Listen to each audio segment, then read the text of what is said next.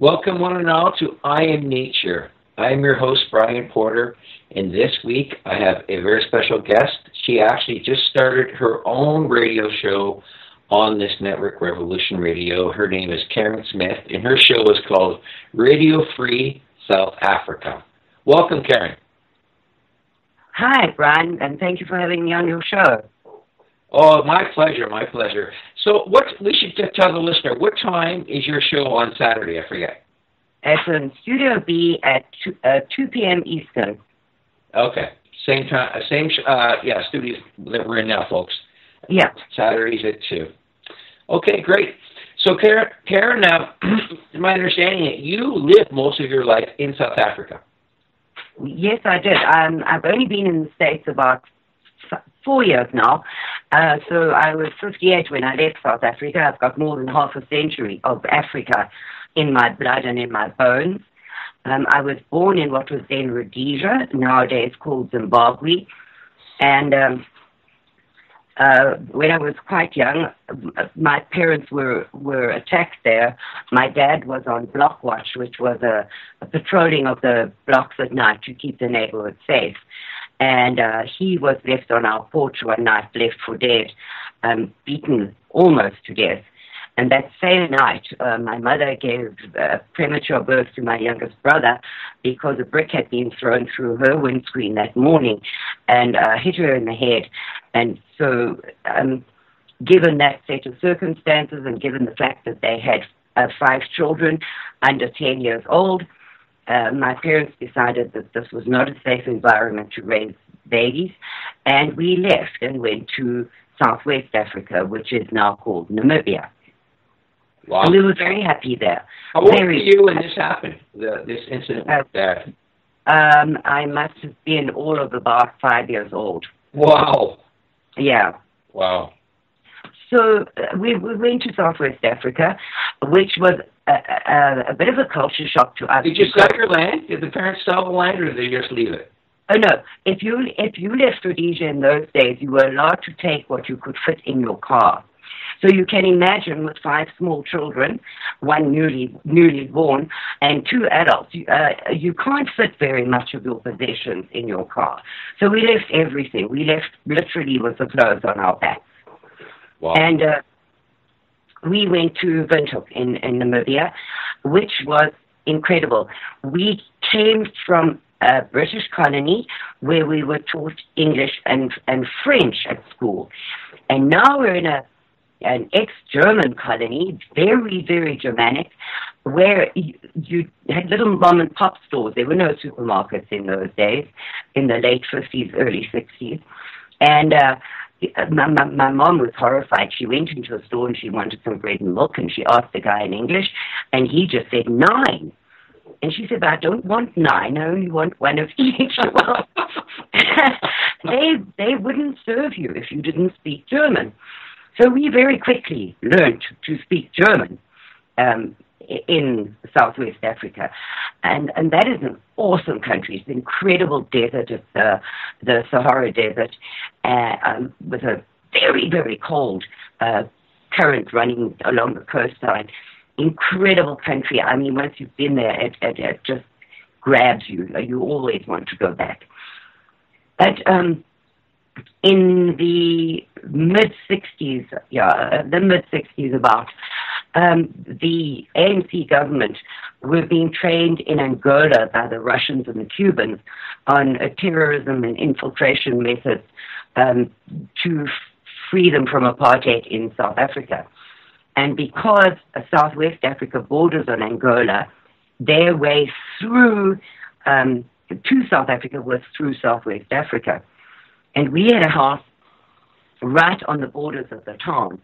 And we were held hostage, the whole family were held hostage for 3 days by a group of these people on their way to South Africa. Fortunately, none of us were killed. There was no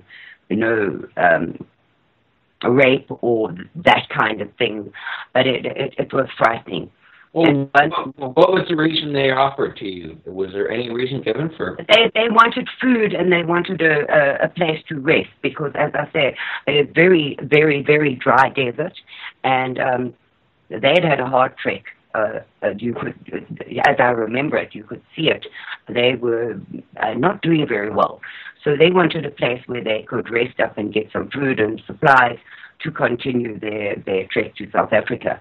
And we were very, very fortunate that we weren't badly hurt in that encounter. But okay. Well, that's good to hear. yeah, one more time, my dad said, he's got, 5 kids still at school, 3 of them in junior school, and he can't do this. He just cannot do this. And my mother was pretty hysterical about the whole situation. So once more, we packed up the family, put our house up for sale, and we went to South Africa. And we lived there very, very. But you sold your house this time. You didn't actually just. Yeah, there was not a war in Namibia and Southwest Africa at that time, so we weren't penalized for leaving or any such thing. It was a route through to South Africa, but they did not have a war going at all at that time. So how did you guys reestablish yourself after leaving everything behind in Rhodesia, Zimbabwe? No. I was very young, and I don't remember. I do remember the struggle that we had. We bought a caravan, which is not something that you would recognize here in the States as a caravan. It was a tiny little one-room thing with a tent on the side, and 7 of us lived in there in a caravan park. For quite some time, while my dad got a job and got reestablished and had some money in the bank and was able to send us all back to school, etc., because to this day in those countries, you pay for school, you have to wear a school uniform, you do not get a school bus, you transport yourself to school, and you pay for your school books. So you can imagine when you're totally broke, and have fled with nothing, it took a while for us to reestablish ourselves in a way that we could move into a tiny apartment and from there branch out and eventually get a house. But, I was young, and so for kids it's just an adventure. You don't understand the stress and strain that adults are under. For you it's, we're on holiday and the sun is shining, You don't really see it as a problem. Everything is an adventure as a young kid. So nowadays... Were you with other kids? Were there other kids around? In the caravan park, yes. But there were 5 of us. And we were always our own kind of company because there were so many of us, my siblings, that we were enough for each other. So we were quite happy with our company, as it were. But my dad he had a very good job. He had a very good career at the end of his working life. And we prospered because my dad was a very, very hard worker and took his responsibilities very seriously. So when we left Southwest Africa, we went to South Africa, which is now the last stopping point in Africa because it's right on the tip of the continent, and there's nowhere other than that to go. Once you're in South Africa, there's nowhere to flee to, literally. But we were very, very happy in South Africa. My dad had a good job. My mom had a good job. We went to good schools. We lived in a good area. Live in Cape Town? No, we lived in Durban in the beginning. Okay. We originally lived in Durban. And it is a beautiful country. To this day, it's one of the most beautiful countries in the world. You couldn't ask for anything nicer. We have miles and miles and miles of the most beautiful yellow sand beaches. The eastern half of South Africa has warm seas because the warm Mozambique current comes down that side of the coast, and it is subtropical. Everything grows. It's green. It's lush. It's beautiful. And then you get to Cape Town, and at Cape Point, the cold current that comes down the west side of Africa meets the warm current that comes down the east side. And Cape Town is known as it was known as the Cape of Storms, where many, many ships to this day still sink because of the horrendous storms that happen there and the huge tides where this hot and cold currents meet. But it's a beautiful country. There are the Drakensberg, which is called Dragon Mountains, which kind of separate the north and south of South Africa, and they are often snow-covered, and you can go skiing there in the winter. It's really, really beautiful. There's rugged terrain, there's semi-desert, there's desert. I'll tell you a funny story. When I used to be married, but we owned 3 caves on a game reserve. It was actually a timeshare resort. Wow. In South Africa. It was set up as a timeshare. They took these old caves and they made them into condos. It was quite nice. Wow. Yes, we have some incredible cave systems in South Africa. The Kango caves, for instance, are enormous underground caverns, really, really huge, with stalagmites and stalactites, and just beautiful. Really, so sandstone there. From my sense is that these caves are actually man-made by indigenous peoples of the past. No, those particular caves, not so. In fact, there's very little evidence in those particular caves that anyone ever inhabited them. Really? There are caves where the Bushmen lived, and there are Bushman paintings, etc.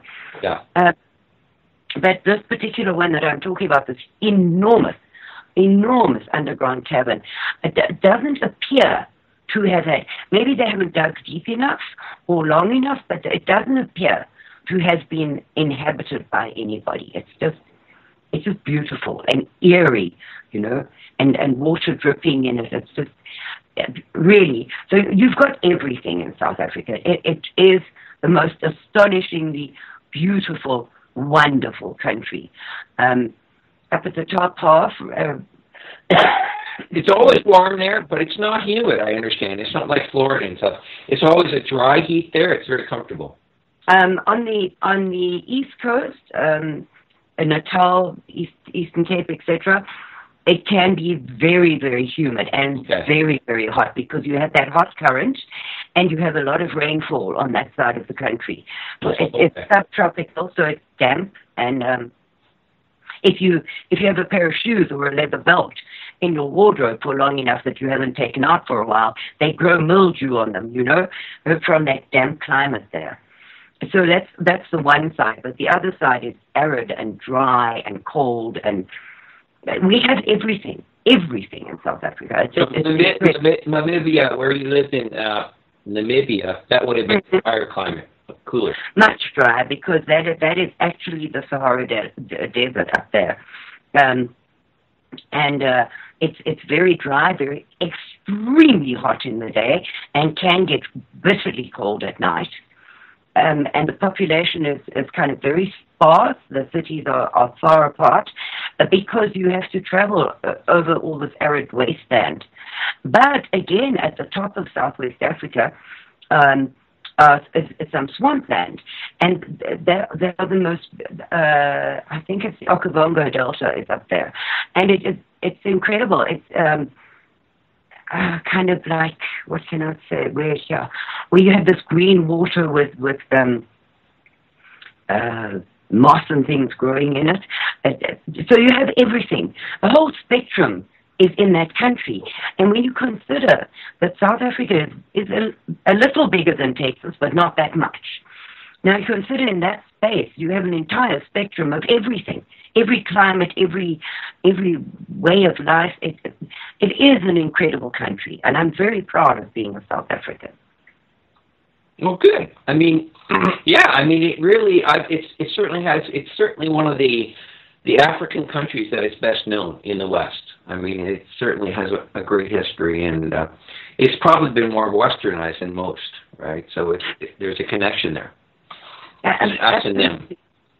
Absolutely, Brian, because at the same time that the Dutch were founding New York, which was called New Amsterdam in those days, at that same time, the Dutch were landing at Cape Point in Cape Town and forming what was to become known as South Africa. So we have a very close history and many parallels between the United States and South Africa, because many things happened at the same time. We had wars with the British for our independence.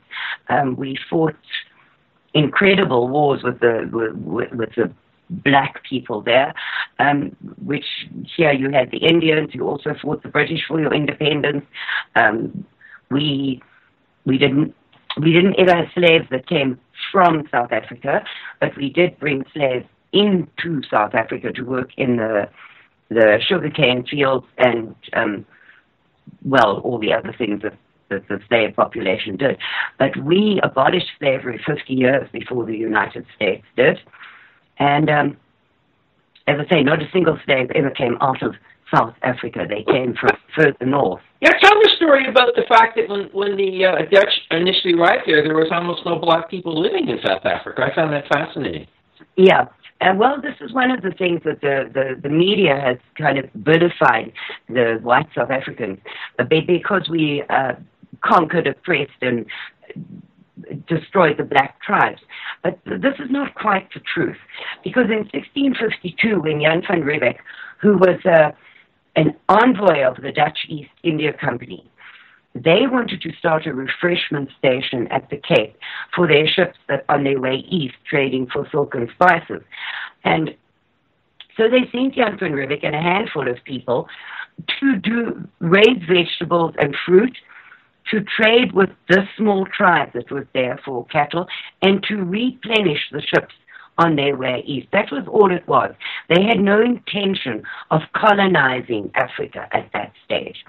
Now, when he landed, there was one tribe of blacks in South Africa at that time. They called the Khoi Khoi, which means men of men. They're also called the Hottentots. They're a little race of people. They're small, they're light-skinned. If you know what a bushman looks like, yep. That's what they look like. They were nomadic. They had little leather huts, which they could fold up and carry on their backs to take along with them to where pastures were better for their cattle.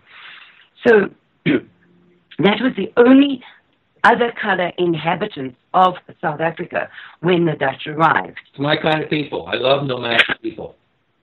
Yes, well, obviously there was a bit of strife because they thought these whites were free pickings, and they've got lettuce and tomatoes and potatoes growing. We haven't seen those before. So there were skirmishes between the Khoi Khoi and the white settlers. And eventually the Dutch built a fort, which still to this day stands in Cape Town, and brought in more people and started colonizing, because the people that they brought in first were indentured servants. But once they'd worked off their indenturedness, they were given a piece of land to farm on, and they were called free citizens, the Vryburgers. Karin, we still have slavery everywhere in the world. I don't know why people are so amazed at slavery or whatnot. I mean, it's a part. I mean, you look at the economic system of the planet right now. We're all slaves to this money god. I mean, we haven't escaped slavery in any state or form, my dear. It's a joke.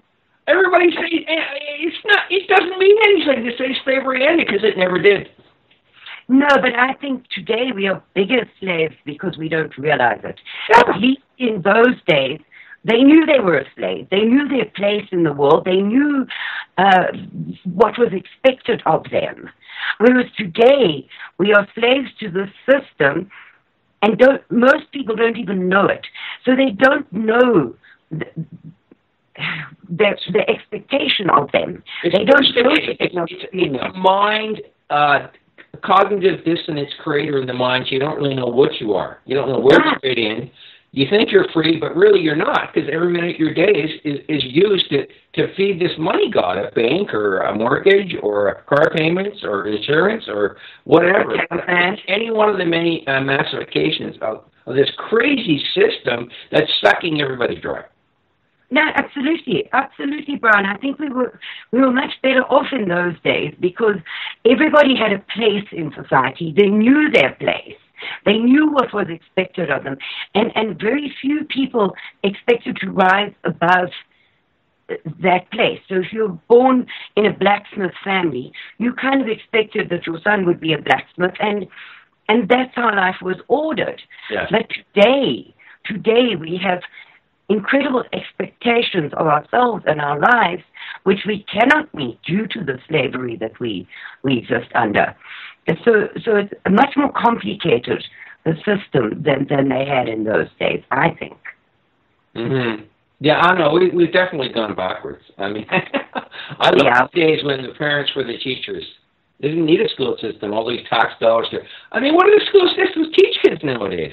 Nothing really of any use, in my opinion, because what they teach them is to work in an office, sit down, ruin your body, don't eat properly, drink water that's poison. I mean, they don't teach these people anything other than to fit into this horrible bureaucratic technocracy that's killing the planet. Who wants an education system that does that? Absolutely, Brian, because I find it scary that I can knit and sew, make flowers grow, I can grow a vegetable garden, I can dry, I can preserve, all of those things I was taught by my mother and my grandmother. Wow, good for you. Good for them. People today cannot do that, and it frightens me. It really frightens me. I mean, for my first 15 years of life, I made my own. My mom made my clothes in the beginning because I was too young, but I made my own clothes, and I learned at my mother's side how to make jam, how to do everything. We had a whole cellar full of canned goods that we had done ourselves. And we grew a vegetable garden specifically for that purpose. And now all those skills seem to be lost. People just don't do it anymore. And it frightens me because they are useful and they're important because you know what's in your food. Yeah, exactly. I mean, it's just everything is gone to, what's the word I'm looking for? I went backwards. That's been corrupted. I mean, I really do. I do think that the day, even like you say, when people were saying, I hope you weren't, the women weren't being raped and by the owners. You hear these stories about lakes. I mean, I've heard stories that blacks had slaves in the U.S.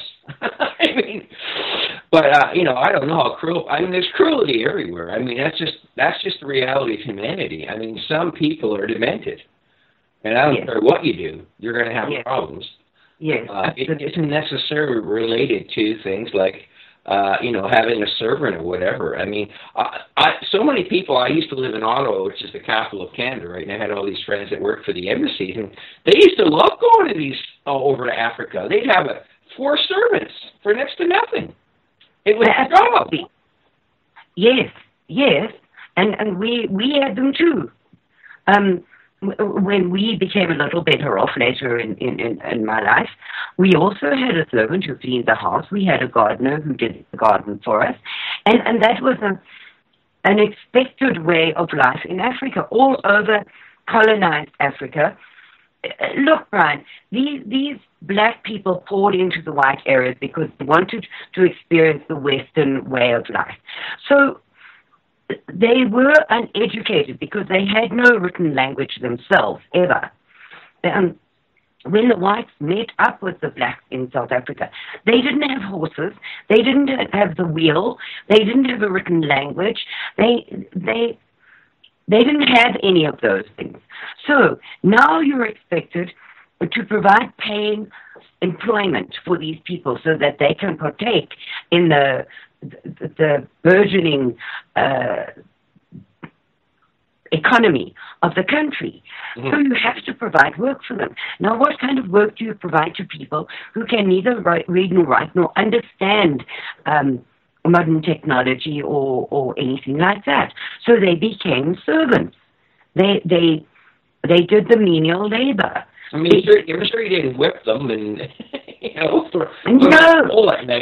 It's just that we have this horrible notion that, like I say, we still live in a slave state, and it's much worse than ever. Much worse. Well, Brian, no. And in the Dutch are a very patriarchal society.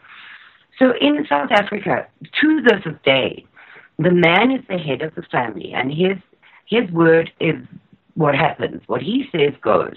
Now, they extended their family to include the servants. So if you had, still today in South Africa, if you have a maid, she has a room with a bathroom on your premises. So she lives on your premises, mostly. Some of them go home at night, but mostly they live there. They have a room, they have a bathroom, they have access to the house, they are fed, you give them a uniform, and you pay them monthly. And no, you don't whip them. I'm sure there are bad people, there are in every race of people, and in every society, who do treat these people badly. But generally speaking, they are not badly treated, because today, there are an increasing number of blacks in South Africa who are looking back to that era of apartheid and saying things were much better then, because they all had jobs. There was food for everybody. There was law and order. They were relatively safe. It was a good place to live. So we couldn't have treated them that badly. And if they had been treated so badly under apartheid, why were so many from up north of South Africa streaming into South Africa if they were treated so badly? So if they were being whipped and murdered and oppressed, they wouldn't have wanted to come there. But they did, in their thousands. Right. Yeah, makes sense to me. And then you look at what's happened in poor Zimbabwe. I mean, it used to be a very rich country, and now that's probably got the worst hyperinflation problem on the planet. Is Mugabe right? He's still the president. He's the president. There's no democracy anymore. I don't know. They must have a real issue with starvation, because you can't buy food there. I guess if you have enough land to grow food, you're okay. But he is the dictator of dictators, and he lives like a queen or a king. He used to live back in the the days of of royalty, and he's completely insensitive. He's pretty much right at the top of the worst list of rulers on the planet.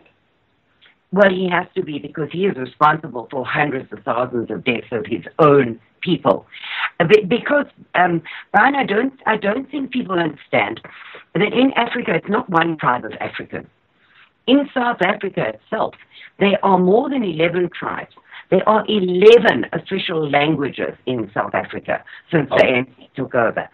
And each of these tribes have their own king or chief, and under them sub-chieftains, and they still live that tribal way.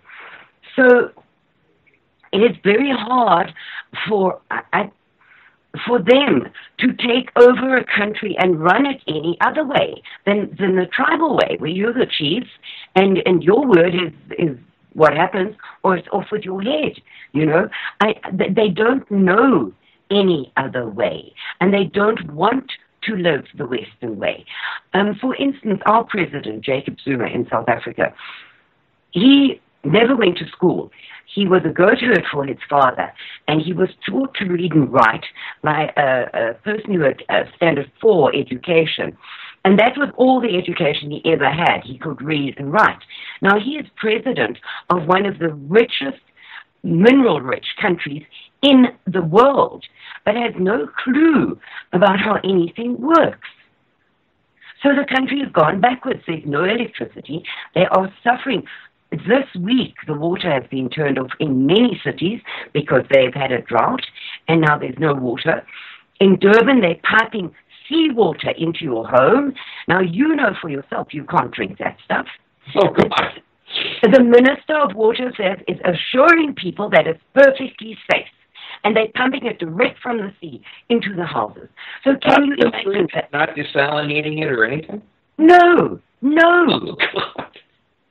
No, and she said the whole country is going to the dogs, my dear. It's so sad. Well, it's an absolute disaster, Brian. You have no idea. I don't know if you know about the electricity crisis there. But it's coming here though. But yeah, I'm sure. Well, at least in the U.S., Canada's probably one of the best places to live on the planet, in my opinion. I'm up in Canada, so we're very lucky here. But we have to smarten up, because it's all going to happen here too if we don't smarten up. But well, That's my point, Brian. I've been shouting for years. Look at South Africa, because this is what's coming your way. Look and learn and prevent it before it happens. But people didn't want to look, and people didn't want to hear, and now it's all over the world. But in South Africa, for instance, there's been no maintenance on the power stations for 21 years. So they are falling apart. Now, with a burgeoning population, because they also have refugees from Are there bits down there? I hope not. Sorry? Are there any nuclear power plants? There is one. I call and this is my point, which I'm leading up to, Brian. They are signing an agreement with Russia to build 6 more nuclear power plants. Now, that is a global disaster in the making, because if they cannot maintain the coal plants, which they have got, what is going to happen now? The Russians are there. Yes. The nukes. Yes. Well, I think Putin's a much better leader than Obama, but I'm disappointed to hear this, because I was hoping he'd be there selling oil, because I'm one of the few environmentalists that think that coal's a lot better than nukes. Nukes are the worst of the worst, and we've got, they've dumped a couple hundred tons of uranium, depleted uranium in the Middle East. That's why everybody thinks they're running away because their house is being blown up. No, it's because the air is toxic. They know this. I mean, I've spoken to many people who've come here. They say, "Oh no, yeah, you can't breathe the air without dying there. It's that bad." I mean, honest to God, but nuke power is the killer of because it's going to be here forever. Yes, exactly. And in a third world country where they cannot maintain the roads or the water system or the coal-fired power plants, what is going to happen? Yeah, and they don't understand the problem. They could have another revolution or some big battle between different tribes, and they could blow these things up as part of the terrorist campaign. I mean, I can't believe the Russians are being this dumb. Well, South Africa is part of the BRICS agreement. It's the last country in the name. It's the S stands for South Africa. Yes. Yes. And they always had an alliance. I'm getting feedback. Are you getting feedback, Brian? I'm clear as can be. Okay. So then I'm not going to worry about it. They've always been aligned with Russia and China and Cuba. Now, in 2008, the Chinese in South Africa were formally and legally okay. It's bad now. What I was going to suggest is that you turn down your speaker a bit, maybe. Are you on a headset? No, my headset broke. Okay. Is that better? Yeah. Okay. No, I've still got feedback.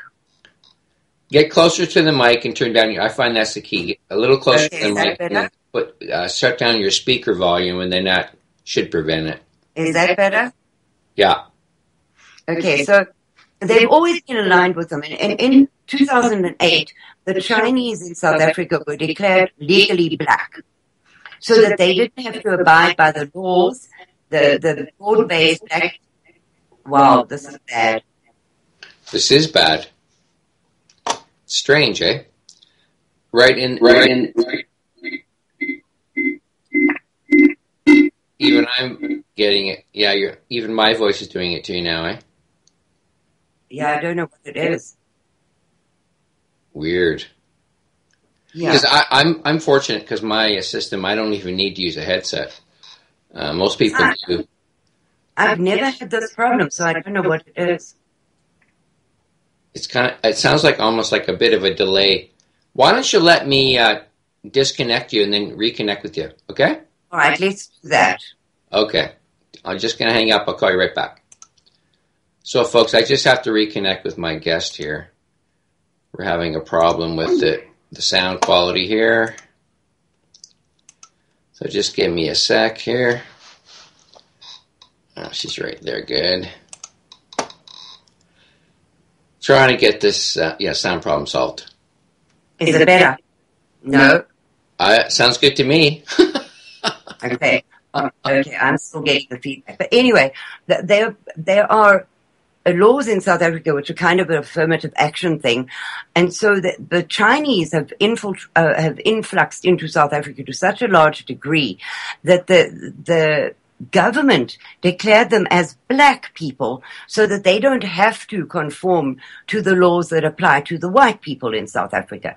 So the BRICS alliance is of great importance when you look at South Africa, because it is the communist or ex-communist people that are getting control there, because the Chinese own most of the mineral rights in South Africa, which is frightening. Mm-hmm.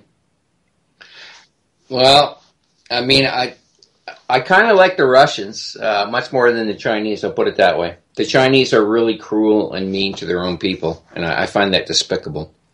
Yes, they Russians don't have that tendency, so I am concerned. I think the BRICS is a good thing in some ways, because we have to counter the American imperialism, because they have basically a military base on almost in every country. I guess there isn't one in South Africa. Is there one in South Africa now? A military base in the Americans? No, there's a Chinese military base in South Africa, but not an American one. Okay, so it's one of the areas there. This is all going to be changing soon too, because it could lead to another a world war. Hopefully not, but there's definitely a changing of the guard between the BRICS and the American dominance. The West is going down, and the BRICS is coming up. And absolutely. That. Because the BRICS was their own bank now, their own international monetary fund, as it were, and their phasing out of the petrodollar is going to be a great problem for America. Mm-hmm. And it's going to be a big problem. It could collapse the entire economies, but they are going to do it. They've got it's really fault the Americans for being so cruel and mean to the countries they were dealing with and forcing them to do business with them through their military-industrial complex. But I don't really think the BRICS is going to be that much different. I really don't. It's unfortunate. In my books, big is bad, period. I agree with you totally. Much better to go small, like Iceland's done, completely independent, pull out of this horrible international banking system, take the heat for 5-6 years, and then rebuild your economy from scratch. I mean, this is just a horrible trend. We've got one hegemony replacing another one, and I don't think anything's going to change. In fact, it could get worse. Yes. It has to get worse before it gets better, Brian. I don't believe that this trajectory that we're on, it has gained so much speed. I find it very difficult to believe that we're going to be able to stop it. Yeah, I'm very disappointed, because the Russians know there's alternative ways to make power. And they have so much oil there, and I thought they might start shipping it down or something. Is there a lot of coal in South Africa for mining? Oh, overabundance of coal. Absolute huge. In fact, during the apartheid years, when there were sanctions against South Africa and we could not import petrol, gasoline, we developed a way to make gasoline from coal. A huge place called Sasol does that to this day. But it's a very long, difficult process, so there's never enough. And that is the one thing that South Africa does not have, is petrol. So they're at the mercy of the world, literally.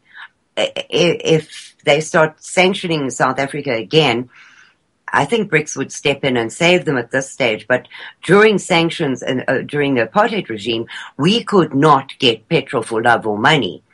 So it was very difficult, because we were fighting a war on our borders against the Cubans, holding the communists at bay, and fighting an internal terrorist war with the ANC in the country, and we couldn't get petrol to supply our troops and our police. It was a very, very difficult time. And I do believe that is partly the reason why we handed the country over to the ANC on being extorted by the Western world for our terrible ways. But I do believe that was part of the reason, because we were finding it very difficult to fight these two wars with no petrol for our vehicles. Yeah. Yeah, they held it over your head, sort of. Yeah, Pretty but much. the real solution is green power sources. Like I'm friends with one of the top scientists in the world, James McCanney. Of course, this guy can create rocket ships running on the electrical currents of the Earth and the whole solar system. He's a genius. He's like a Tesla, but he's been pushed out of everything because he's too honest and he's too good. But he's come up with this thing called a wing wheel, which basically is a great harnesser of wind energy, much better than these ridiculous, like, 3-prop things that create almost no energy. And that would be the solution. Wing wheel, solar, a lot of sun down there, I expect. Solar would be a much better. Is there any hot springs down there? Is there any volcanoes and that kind of stuff in South Africa? No. We have I think 2 or 3 areas with hot springs, but really no volcanic action whatsoever. Okay, so geothermal is not the best for you, No.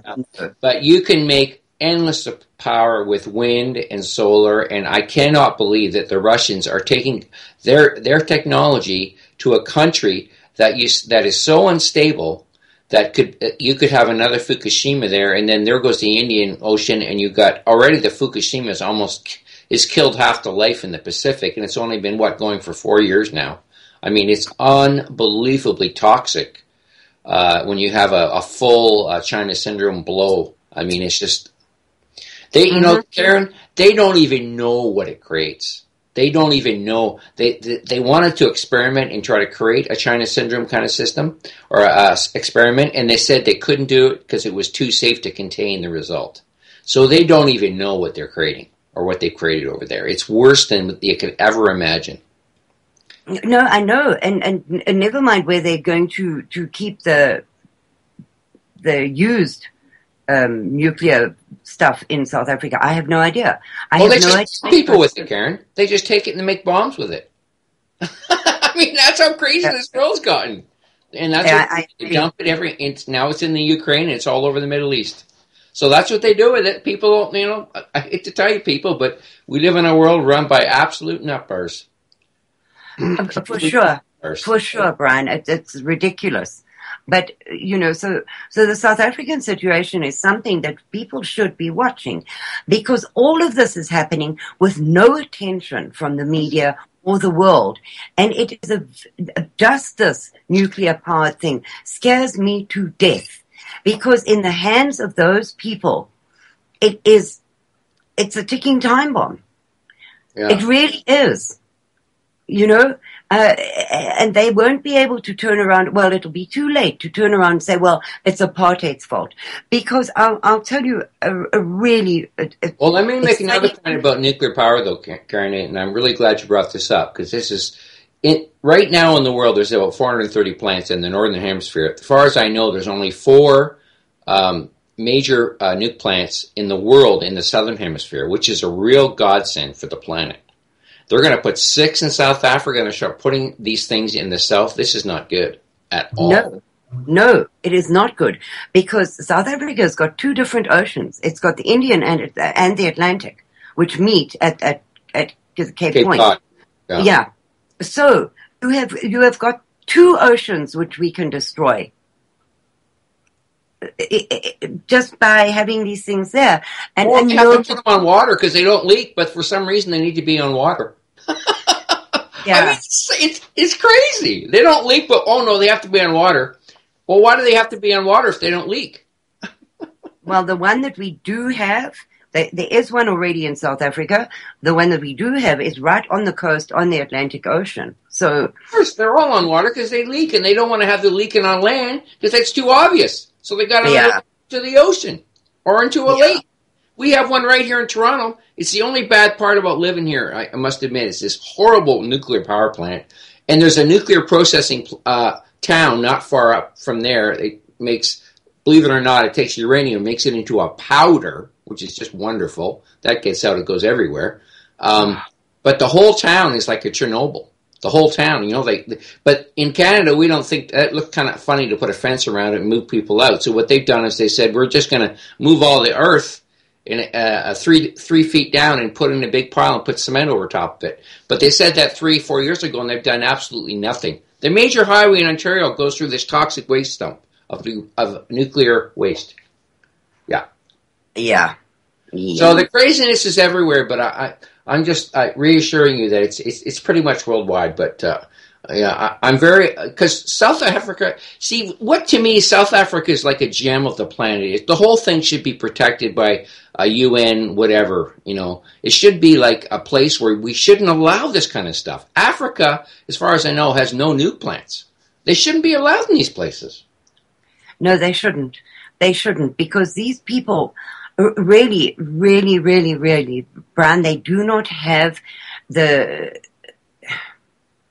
technological ability to maintain and look after them. Well, they're obviously going to bring in people. They'll bring in their own scientists, and who knows? They'll probably, it sounds to me like it's the same thing here. The Chinese came here and built half the oil sands.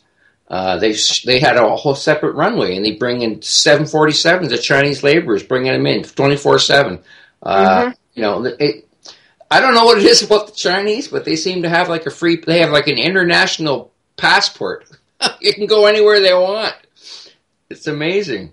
Yeah, and yet they don't want anybody there.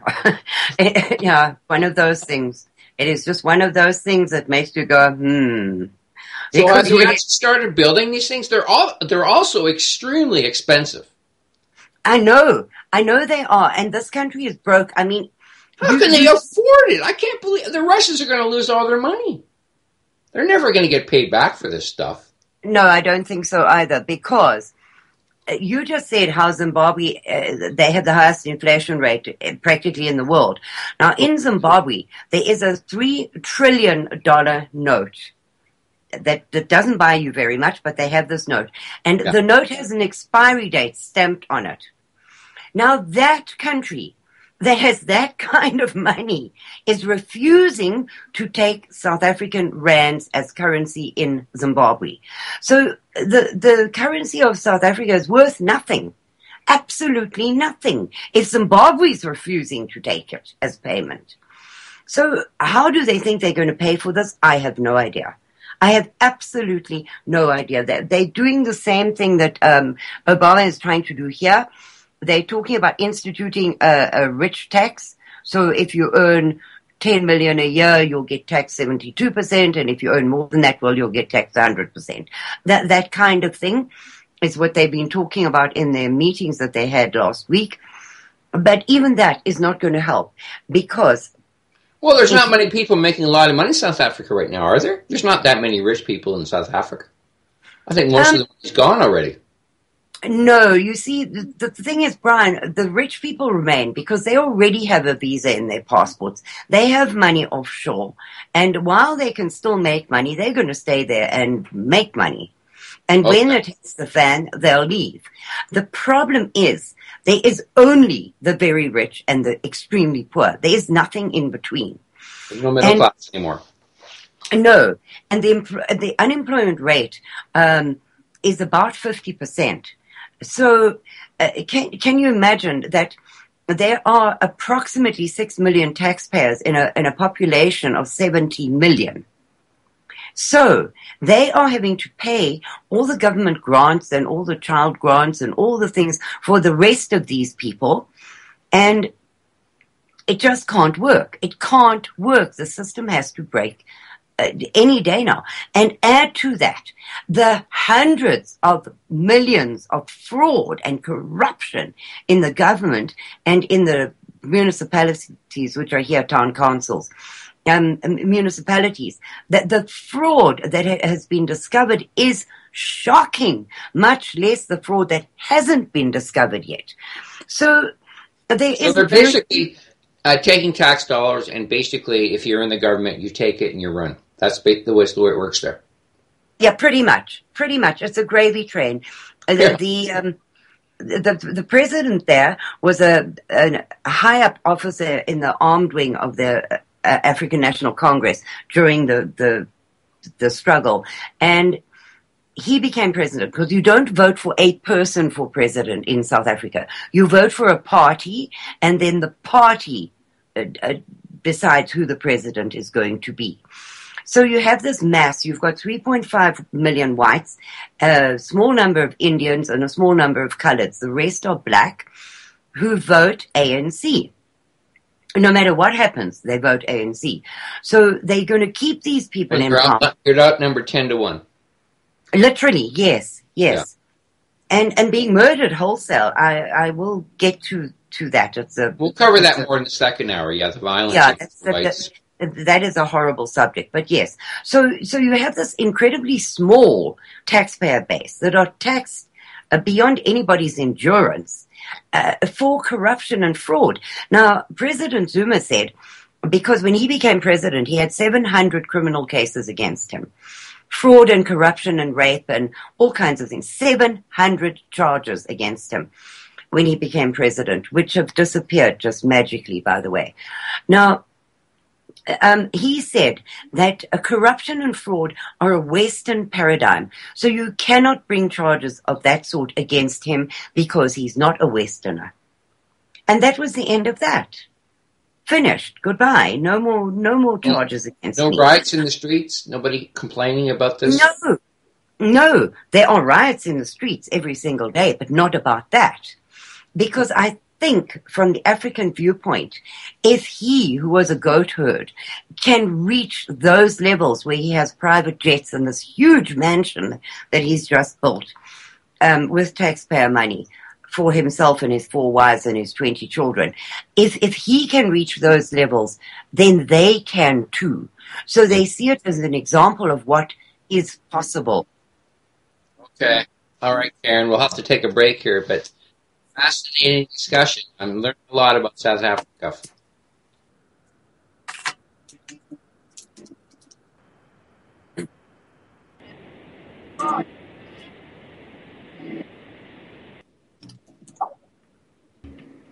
Welcome back to I'm Nature. I'm your host, Brian Porter, and this is the time of my show when I usually discuss the importance of supporting Revolution Radio. For me, folks, it's a pretty simple equation. $5 a month will meet your commitment that I believe all people can afford. It's the best way to spend $5 here, in my opinion, is to get the archives. You have access to 80 shows.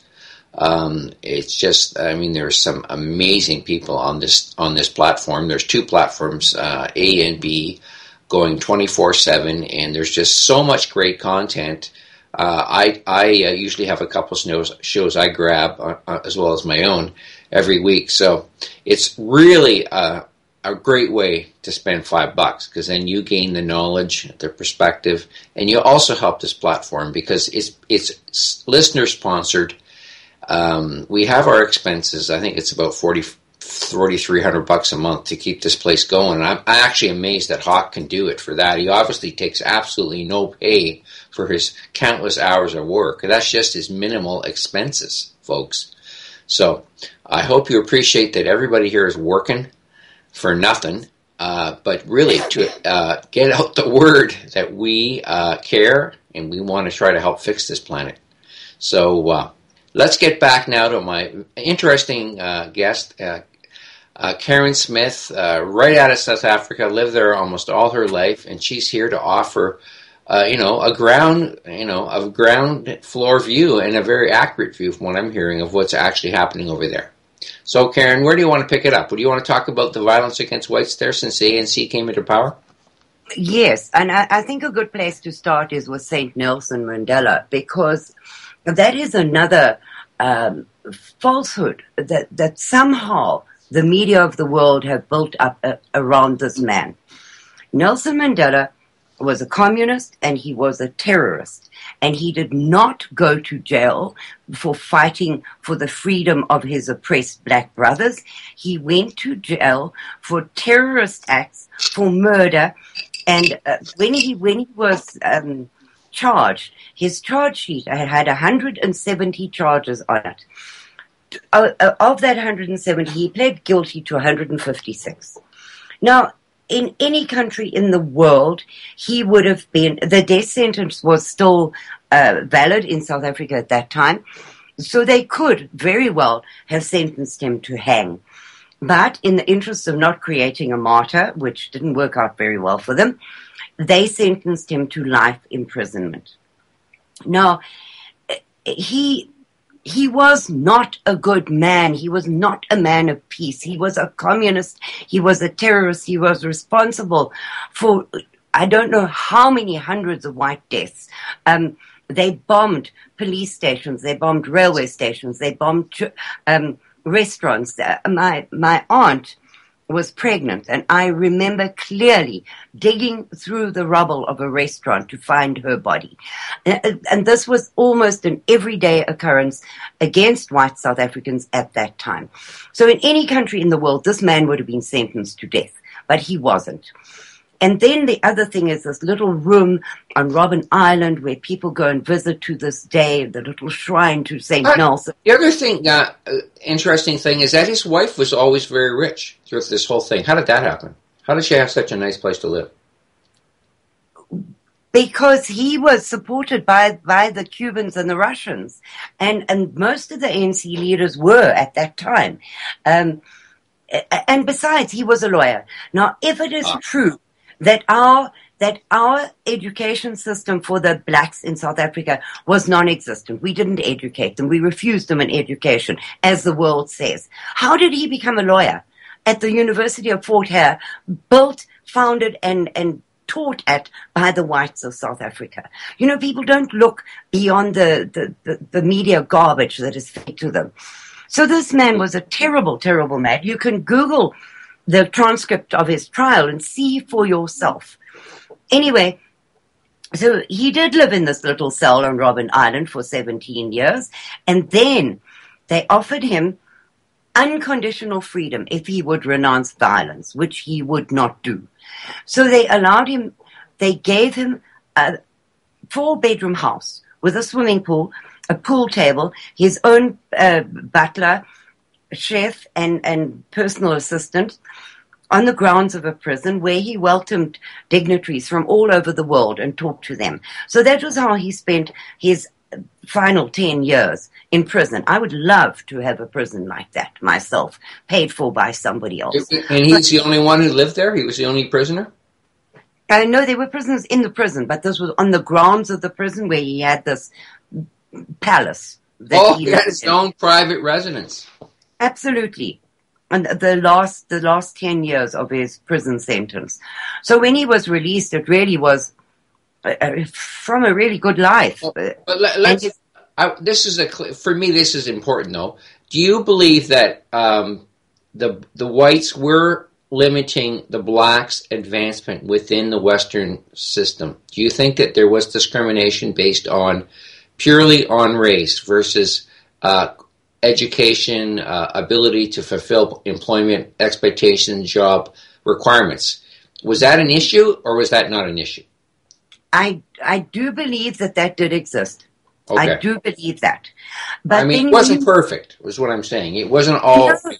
No. I am not an apologist or making excuses for the apartheid system. But you have to understand that a very small white minority were trying to protect themselves against these incoming masses of blacks who warred with each other all the time. They didn't want to live with each other. They didn't want anything to do with each other. They just wanted to take part in this richness of South Africa. So we created homelands for each of them. The Zulus had Zululands, the Tswanas had their own place, the Swazis had Swaziland, the Vendas had Venda, the Lesothos had Lesotho, etc. So each of the tribes had their own homeland.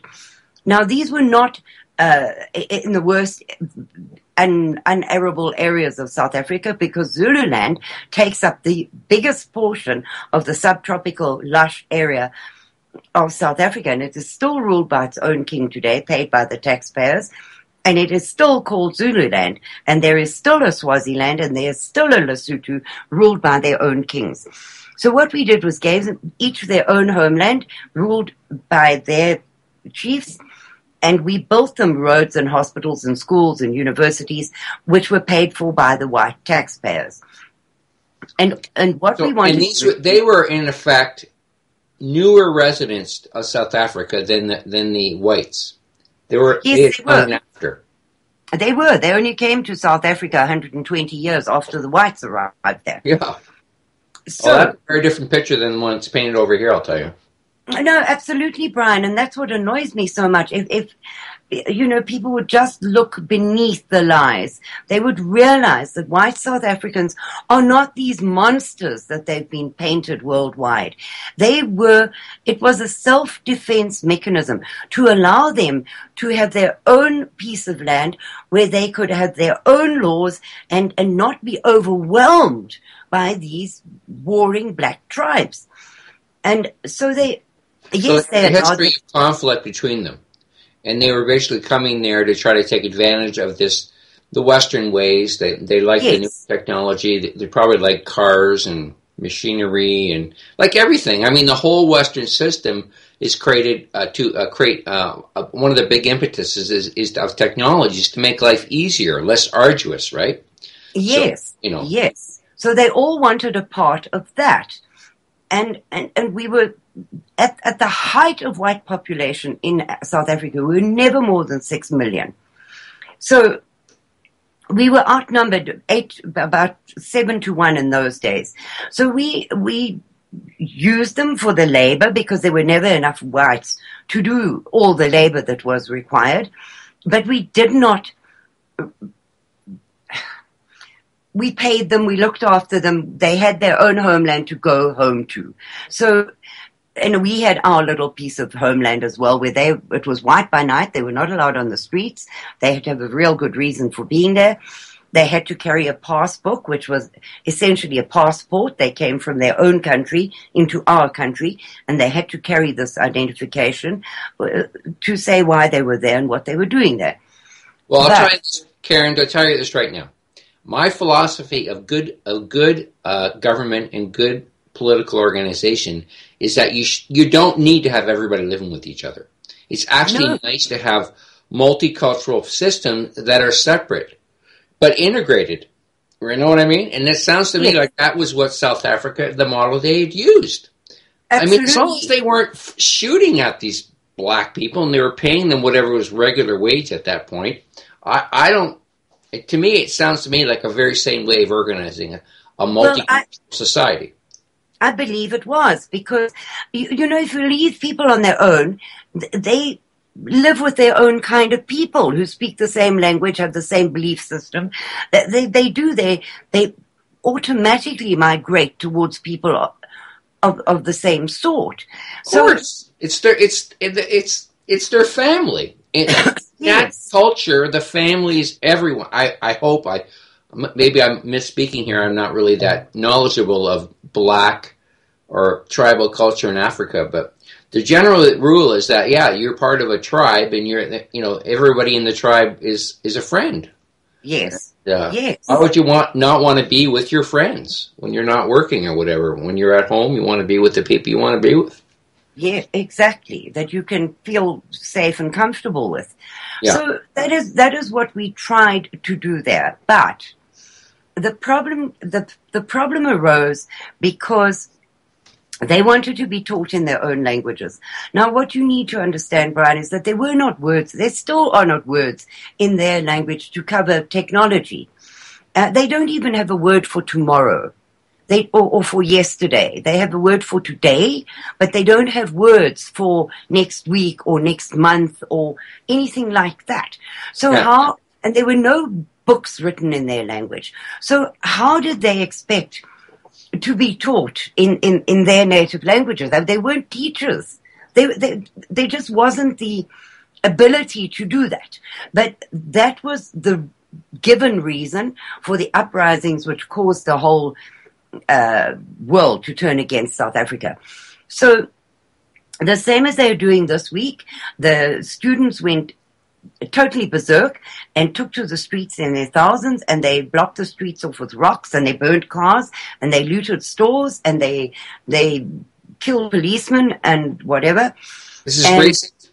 This was in the 1970s when the world turned against South Africa. But they're doing the exact same thing this week, Brian. The same thing. The university students do not want to be taught in Afrikaans. They want to be taught in English. So it's exam time, and the failure rate in South African universities is 81%. 81% fail. So because it's exam time, they don't want to write the exams, although they only need 30% to pass. So they are rioting, looting, burning down the universities, attacking the police, attacking the lecturers, preventing white students from going to study and write their exams. It is chaos in South Africa for the last 2 weeks with these university students going crazy, absolutely crazy in the streets. So that was what they did in the 1970s, and the police fired live bullets at them, and the iconic picture of that poor little black guy who was killed went worldwide, and the world turned on us and imposed sanctions against South Africa. So, right, the ANC took over in 1994, and it was supposed to be a power-sharing thing, that there would be white representation and black, but that didn't happen. It was just handed on a silver platter to the ANC, who took over the country. Now, one of the first things they did was to disarm the white populace and confiscate all the firearms. Now, under the National Party government, we had to have firearm licenses. So the ANC inherited this database of who lived where and who had how many firearms, and they just confiscated the lot, saying this. Really? Yes. Wow. Confiscated them. Wow. They then said, all you just hand them in at the police station and reapply for a license under the new government. Well, 20 years later, people are still waiting for their licenses. Those self-same firearms have disappeared at the rate of about 30,000 of them have disappeared from the police stations. And there are certain police stations where you can rent a firearm for the day for $11. Now, do you really think that those police believe that they're renting a firearm out to some law-abiding citizen? Mm-hmm. So that was one of the first things they did. And now the police force is primarily black. Yes. Everything in South Africa, every business, everything in South Africa has to be 90% black, or you do not survive. Your business will not survive if you do not have 90% black, from management level down to the cleaners. Are there still whites in the police force? Is it exclusively There are black some. now? No, there are some, but there's a case that is going to the United Nations in August next year, I believe, of a white woman who had worked her way up through the police force and was denied promotion because she was white. And she's exhausted all the courts in South Africa, and it is now going to the United Nations to be investigated. So the thing in South Africa is that they then they disbanded the commando system, which is a militia type of system, which defended the farms. They disbanded that and left the farmers to the mercy of the blacks. Now, in those 20 years, 4,000 white farmers have been murdered. And a murder in South Africa is not a drive-by shooting. They come into your house, they hold you there for days on end, they burn you with hot irons, they pour oil down your throat, set it alight. They rape the women with broken bottles and broomsticks and whatever comes to hand. They do the same to the female children. They drown kids in boiling water, burn them on a hot stove, etc. And eventually, as a mercy, maybe the whole family is killed. But more often than not, they will torture the father but leave him alive, because they know that is the worst thing you can do to a man, is to make him live the rest of his life knowing that he could not fulfill his primary function in life, which is to defend his family. So that is 4,000 farmers have been killed that way, but approximately 85,000 are the white. That's demonic. It is. It's not a war. It is. That's demonic cults. There's a lot of dark, black magic in Africa. Well, I hate to be, I'm not saying everyone there is, but there's a lot of nasty stuff going on there. And that's cultural. It's been there for thousands of years. And as you say, It's not the fault of the white people that stuff exists. It's not. It's in our culture too, unfortunately. But I don't think that the Afrikaners brought it there. It was there before, and now it's starting to show its ugly head, and evil is rising everywhere. I mean, this is just not in Africa, but it's this kind of stuff is just it makes me sick to my stomach that humans could be so cruel to other humans. It's one thing to not like people, but to go to this extent, it's terrorism at the highest levels. Well, absolutely, because Dr. Gregory Stanton, who is the head of the International Genocide Watch, has placed South Africa on a level 6 of 8 levels of genocide, and he said that it is going to happen there. It is a slow genocide that is happening. So, in other words, bodies are not piling up in the streets, but they are destroying the culture, the language, the possibility to work. They're dehumanizing whites in South Africa, and it is more than likely going to happen. So we have 85,000 other white people killed. Now, in South Africa, the law says that if somebody breaks into your house in the middle of the night, so you're saying that one of the reasons they're being killed because they've lost their ability to defend themselves, and that was the precursor, taking the gun. Yes, that too. But also given the fact that our president, Jacob Zuma, sings at the opening of Parliament, and at any given opportunity, he sings a song called "Bring Me My Machine Gun." We're going to shoot the Boer. Now, the Boer is a generic word for white South African. We're going to shoot them. The Congress is going to shoot them. We're going to drive them into the sea. Bring me my machine gun. Shoot, shoot. He sings that at the opening of Parliament. And as I say, whenever he gives a speech, he sings that song to huge applause. So if that is not from the very top levels of the country an incitement to go out and kill white people, then I don't know what is. Mm-hmm. So we now have 4,000 farmers and about 85,000 other white people. I'm just curious, Karin. Has any of these demonic worshippers been caught and punished for these horrible crimes against whole families? I mean, this is just, I just find it so despicable.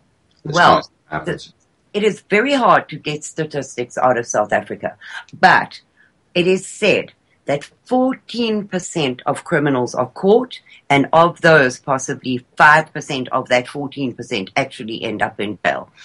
Because this is what happens. When they attacked my parents on their farm, and shot my father and shot my brother, my mom called the police, and the police said, "Can you identify your attackers by name?" And my mom said, "Absolutely not. How am I supposed to do that?" And they said, "Well, then we cannot help you." And they didn't even come. And I have seen this week another 2 cases where that has happened, where the police have asked the people, "Can you identify your attackers by name? Sorry, we can't help you."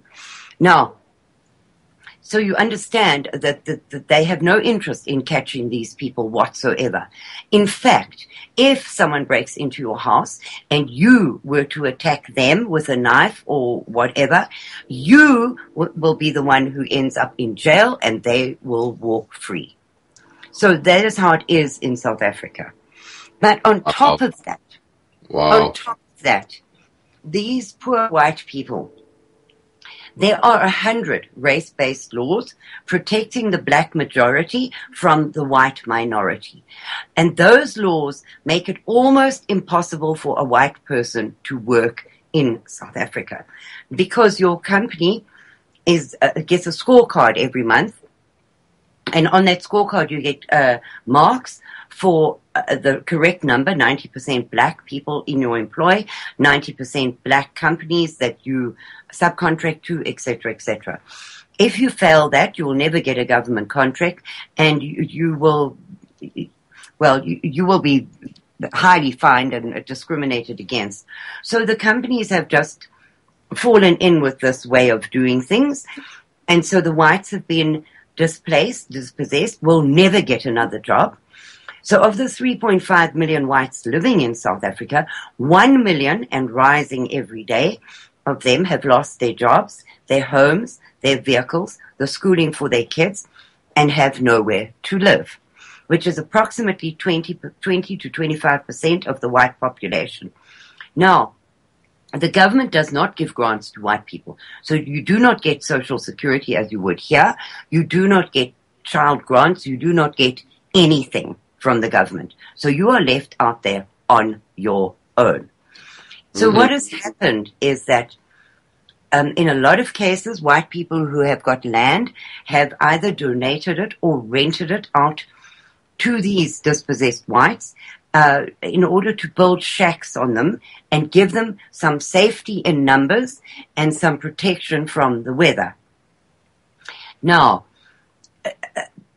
as I said before, in South Africa, you have to pay to go to school. You have to wear a uniform. You have to buy your own books. And there's no school bus like there is here. You have to get to and from school on your own devices. And there are no school lunches. You take your own. So these people who are engineers, doctors, lawyers, living in these awful, awful conditions, have to try and educate their children. So they're doing what they did during the Boer War. They're teaching their children to read and write at home, but the government is not allowing them to have permanent structures there. So you cannot put up a schoolroom, or you cannot put up a church, or you cannot put up anything of that sort. So it is a very, very, very bad situation there, because the few whites who are still working cannot possibly support the million whites who are not working. And of that million, 350,000 or so are children. So these children have absolutely no future whatsoever. They're malnourished. They don't have, well, the hospitals in South Africa is a story for another day, but they are non-existent. They don't have drugs. If you go to hospital, you have to take your own mattress, your own sheets, your own food, your own medication, and somebody to look after you. So this is because all the tax money is being stolen by the government. No, absolutely. Absolutely. And if you bring your own mattress, it's put on a floor in a corridor, and you have to share it with another patient. So there's just no hope for these people at all. And that is why I do what I do, because we need to help those people. Now, there is a very, very good charity in South Africa that deals with 485 of these white squatter camps and helps the people. I'll tell you the worst squatter camp. It's a place called Munseyville. There was a squatter camp at Coronation Park where people had lived for about 14 years, and they had established little vegetable gardens, and they were doing okay. But the government decided that they didn't want them to live there anymore, so they sent in bulldozers one day without any warning to bulldoze the houses down. Now, a great South African patriot and activist, Sunette Bridges, she quickly got a court injunction to stop the bulldozing of those shacks so that we could find somewhere else for those people to live. And we found she is creating a place called Kleinvallei where 100 of them live, but there were still 200 other families that couldn't go there. So the government said, okay, we're going to give you a place to live. And they sent them to an unreconstituted garbage heap that had stopped being used as landfill about 3 weeks before. And they put up tin huts, 4 walls and a roof, 1 door, no ventilation, no floors. The houses didn't even have foundations. So when they moved, they were only allowed to take their clothes. So they went there without any of their possessions from Coronation Park, and they moved into Munseyville. And the first night there was an incredible storm, and most of the houses leaked through the roofs. So the people were sitting on this mush of garbage with all that contains. Babies, children, and all. And some of the houses blew away because they're not fastened to the earth in any way. So they just blew away. And that is where the ANC government thinks is the right place for white South Africans to live. So, Brian, it is the most horrible thing. You have no conception. I'm going to give your listeners and yourself a website where you can go and have a look at the huts, the conditions, and what this particular charity does for these people. It is called South African Family Relief Project. So their website is SAFRP with another SA.org. And if you go to that website, you will see some of the awful conditions that these people are forced to live in and have no way out of. Now, to add to their misery, weather in South Africa goes in 7-year cycles. There's 7 years of rain and 7 years of drought. They're in the middle of a drought cycle right now.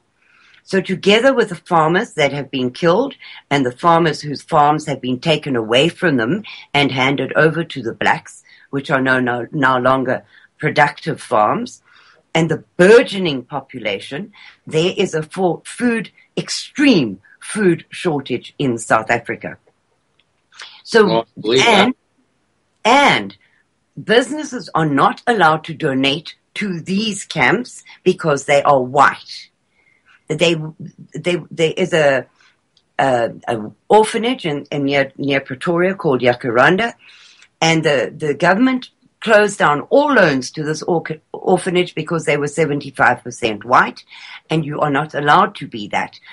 To qualify to get donations, you have to be 90% black. So that makes no sense. So they've basically reversed the apartheid to now the gross discrimination against the white people. Totally, it's right? It's just so ridiculous. The Jews claim they were wiped out by the millions by the Nazis. What are they doing to the Palestinians? I mean, it's just it's so sad to see the human race can't see how despicable they are when they are in power versus when they're out of power. It's just such a contradiction. It amazes me. It's been like this for 6,000 years. Yeah, I know. And I would urge people as well, if you have a strong stomach, to Google pictures of white farm murders in South Africa. But you need a strong stomach because the things that I have described in this program are minor in the bigger scheme of the murders of whites in South Africa. No. But, you can see for yourself that I am not exaggerating. I am not being a drama queen. I'm simply trying to tell a story and get some help for these people who have no hope whatsoever because they cannot leave the country because they do not have the money, and there's hardly a country in the world that will take them. They do not have refugee or asylee status because the United Nations or Amnesty International have to declare South Africa an unsafe country for whites, which they will not do. So no country will take them as refugees. So they are stuck there, being slaughtered. There are 95 murders a day in South Africa. That's black and white. But there are none white on black. There are 3,500 rapes a day in South Africa. None white on black. Black on black and black on white, yes. Not one white on black. So my people are under threat and being annihilated in many ways. Their language is being taken away from them. Their monuments are being broken down. Their towns are having their names changed. They're dispossessed, they're unable to work. There's a quota system for universities, so out of every 100, 2 are allowed to be white to go to university, no matter what your qualifications are. So there is no hope and no future for these people unless somebody steps in and helps them.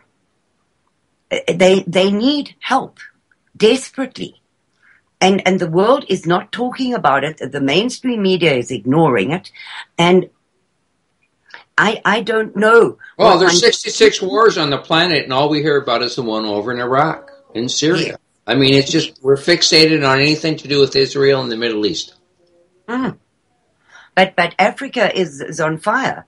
As I was saying, these students this week were burning whole towns down. And not just that. Yesterday in South Africa, the municipal workers were not happy with the pay that they are getting. And so they went on strike, and they rioted in the parliament buildings. The police had to use stun grenades to get them out of there. Yeah. So they invaded parliament and were dancing and singing and waving sticks and carrying on as only they can. And well, you don't produce enough food to feed the population. You have to import food to a place like South Africa. I bet you it's very expensive. And, yes, it was the breadbasket of Africa. I don't know what your exchange rate is like or your currency, but yeah. Terrible. It used to be 2 rand to the dollar. Today, it is over 14 rand to the dollar. So, the money is worth nothing, even if you can earn some. How did you get out? I mean, you were so lucky you got out of that hellhole. You know what, Brian? I never intended to leave. I never intended to leave. I was an activist in my country, and I intended to stay there. But this is a very, very funny story. It's a kind of a fairy tale. My daughter was getting married, and we had lived on the same property forever. In all her life, we had never lived on separate properties. I had a cottage, and I had the main house, and she had the cottage, which we switched when she got married. So I realized that she was getting married, and I needed to do something with my time. I wouldn't be able to spend evenings with her.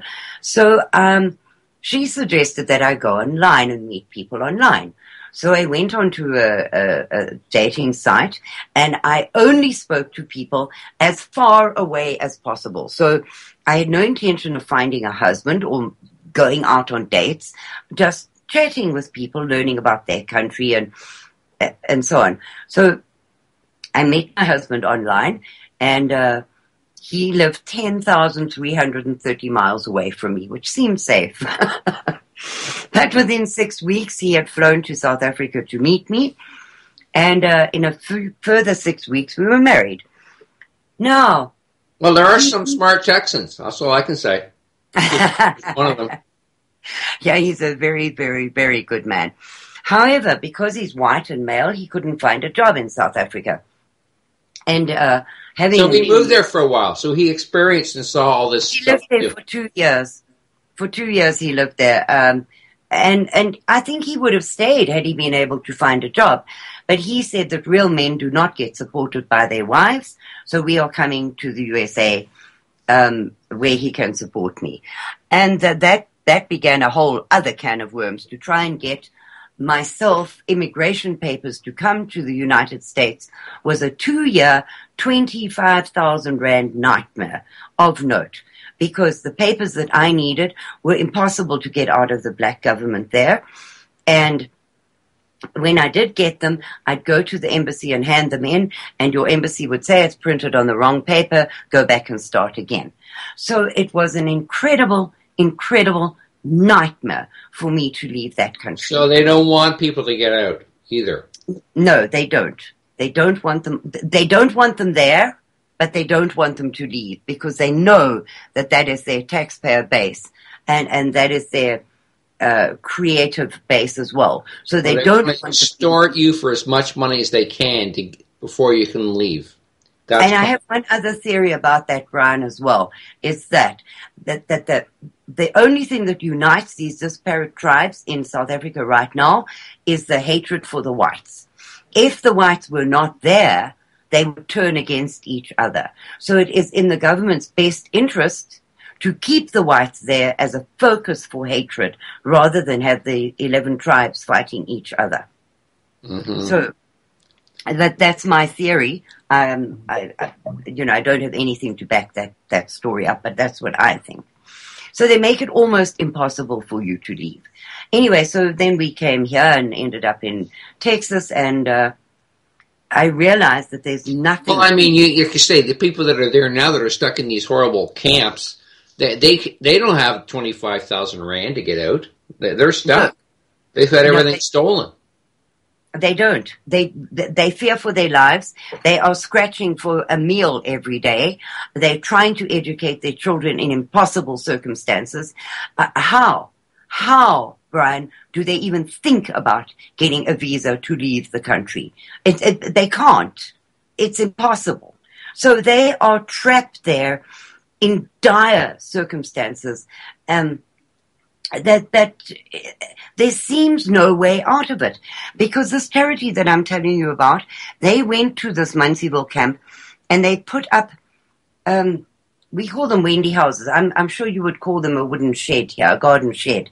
They put up Wendy houses for these people to live in, because that corrugated iron that the houses are made of, my friend who works there burnt herself against it the other day. They are so hot in this hot weather that she actually burnt herself against the heat of that thing. Now imagine the elderly, the ill, or the children living in those circumstances. Not a blade of grass, not a tree, 2 toilets. No, 1 toilet for every 3 houses that gets cleared every 2 weeks. So can you imagine? And two faucets of running water in the entire camp of 300 people. Oh, it's unbelievable. So, like you understand why the capabilities of our race to be cruel to others is just, it's just unbelievable. It's so sad. So, there's one other thing that you spoke about was the black magic, and I'd like to speak to you about that too. Because the Africans, although they say they are Christians, they worship their ancestors. And they have sangomas, which is a witch doctor. And the sangoma, and now AIDS is rife in South Africa, absolutely rife. I think it's about 4 in 10 black people have AIDS. So the Sangoma has told them that the way to cure AIDS... Let me just tell you a little story. I had a friend, well, I knew of a family. They sent their kid to South Africa. It was on a charity mission. I don't know what they were doing, but this girl was like, well, she's, whatever, how good looking she is irrelevant. But she went to the doctor, and the doctor tried to rape her. Yes. Because they I mean, honest to God, if the doctors are trying to rape the patients, you can imagine what the average male is trying to do there, and which is a big problem. Well, the Sangomas have told them that sex with a virgin is the cure for AIDS. So for them, a virgin is a white baby. So your babies are not safe in that country because they are the cure for AIDS. Oh, you're kidding.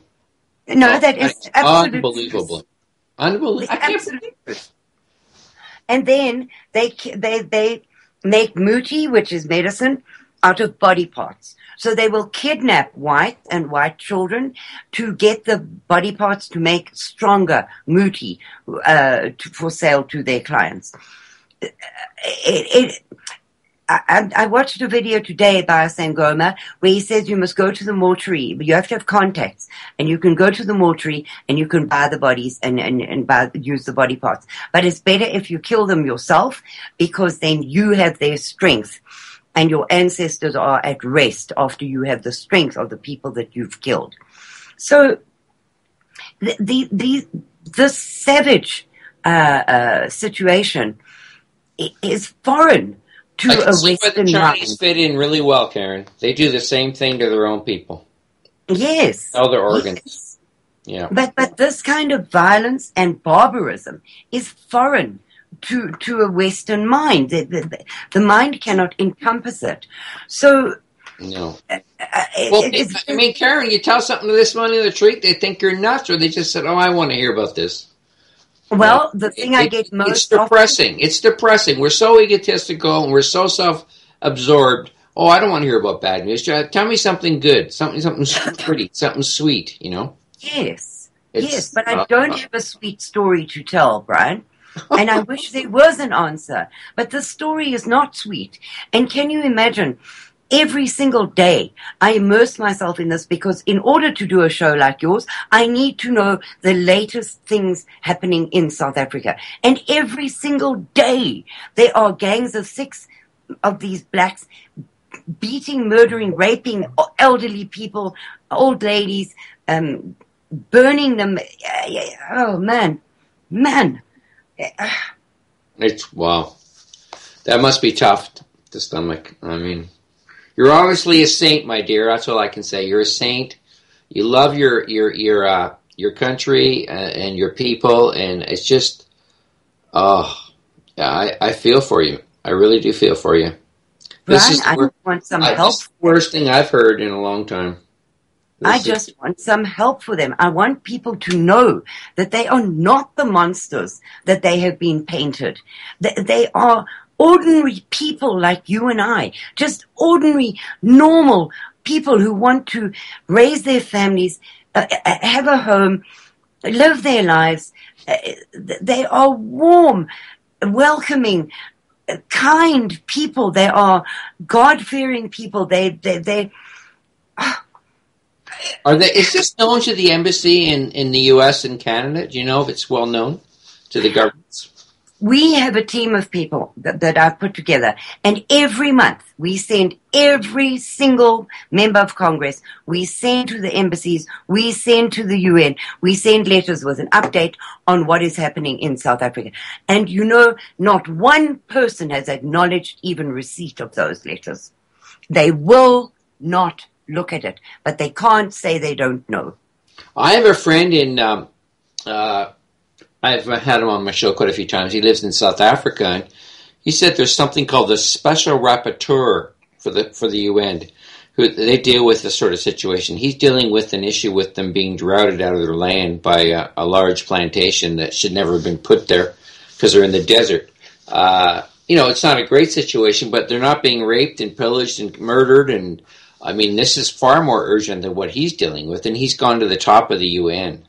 So you should probably chat with him about how what avenues he took, because he said these are about the only people in the UN that actually have any clout whatsoever. The whole UN is a failed institution, in my opinion. It's like I say, maybe 0.05% of it does any good. That's my opinion. I agree with you. He said these people are good. He said the people he's dealing with are actually trying, and they're making some strides. The other thing I would suggest is that we try to get the global eco-village movement involved. They're big time in Africa.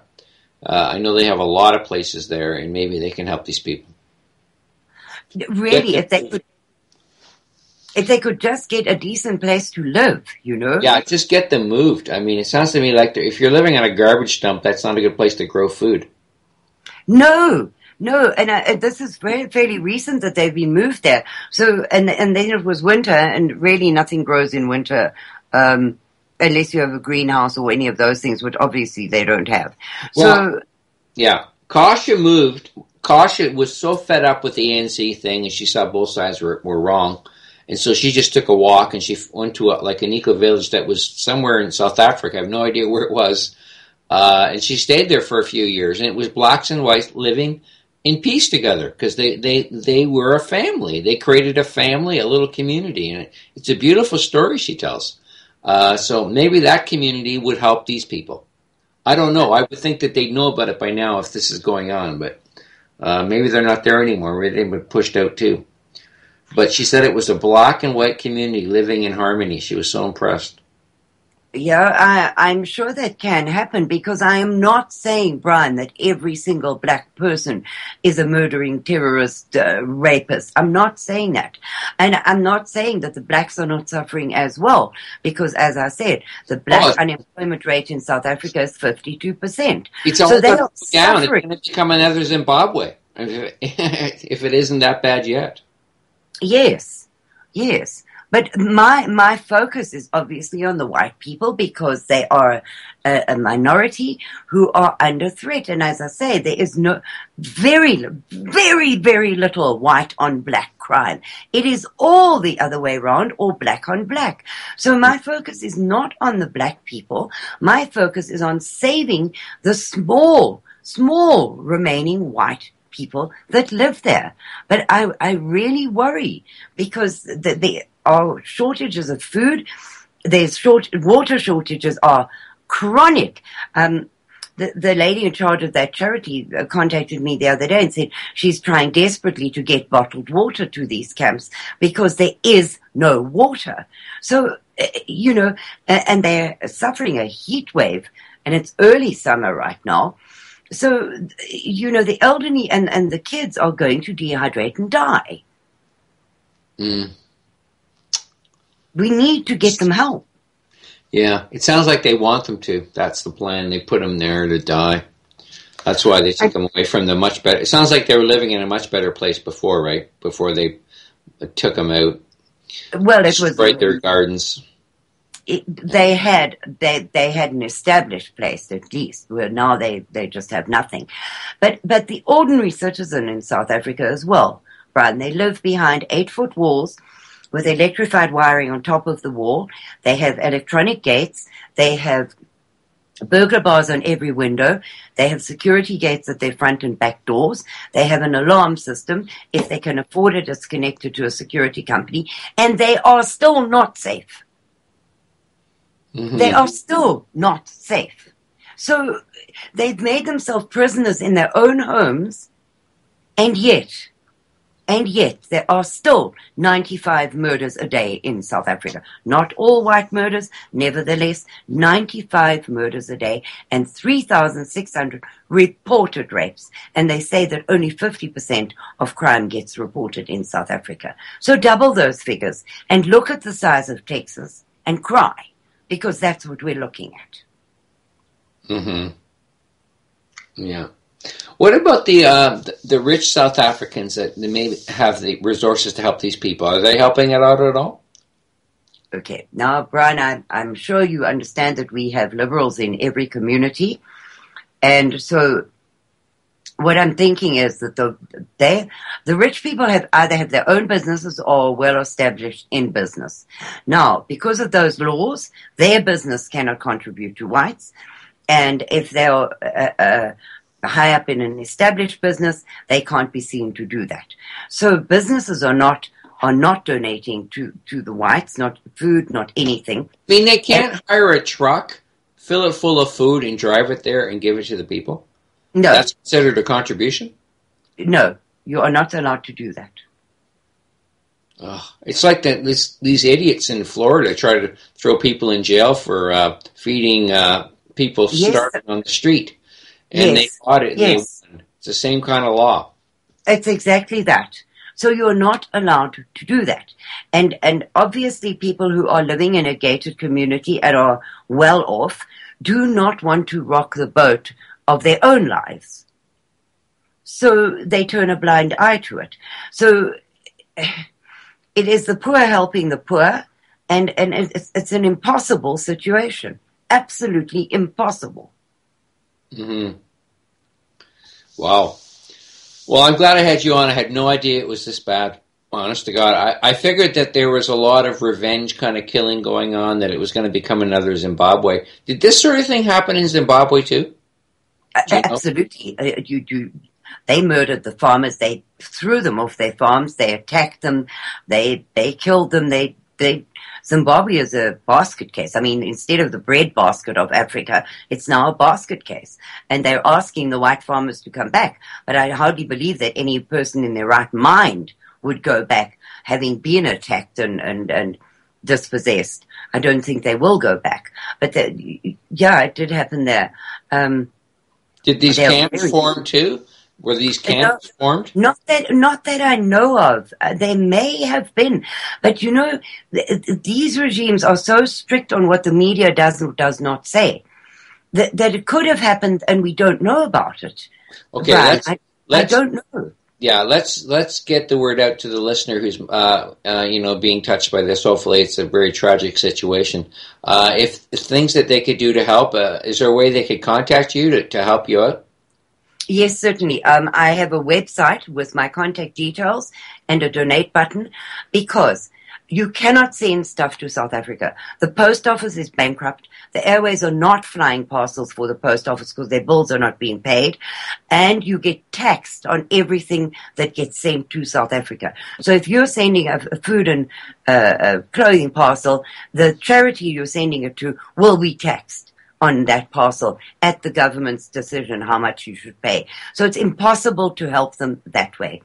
So I have a donation site where every penny of it goes to them. You will get a letter from them thanking you, and rest assured that not one person who works for this charity gets a salary or anything. They're all volunteers.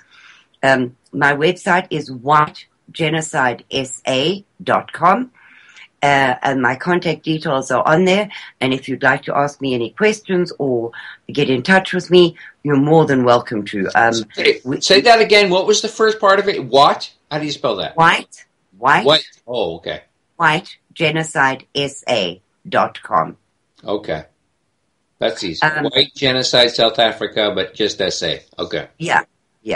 It is under construction because I do not have much spare time, and I also have my own health problems.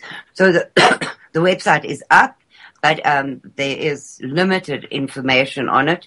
You can listen to other shows I've done and other people have done. You can see some of the things that are happening in South Africa. We are working on fleshing out the website some more, but that is the best place I